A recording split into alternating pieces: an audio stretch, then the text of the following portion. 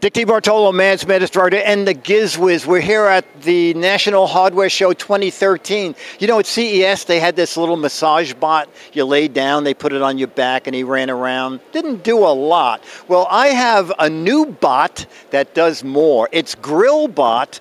This is GrillBot right here. And Ethan, the inventor, we're going to call him in. And Ethan, you want to start GrillBot? Sure, let me start it up for you. You put it on a hot or cold grill, push the button once for a 5-minute clean or twice for a 7-minute clean.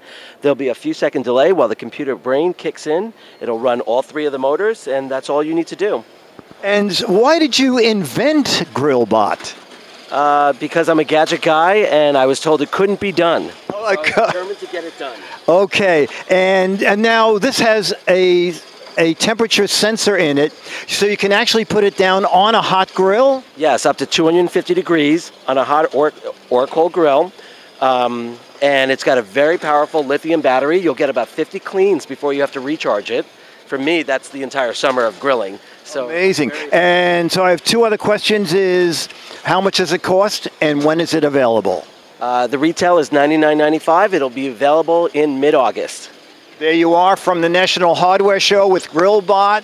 And Dennis, I'm going to have you show GrillBot and then just pan up there. You'll see that GrillBot won several awards already, and it's only been around a couple of months. Those awards are going to get a little washed out from the overhead lights, but the fame will live on forever. Dick DeBartolo, we're going to find more gadgets. Bye.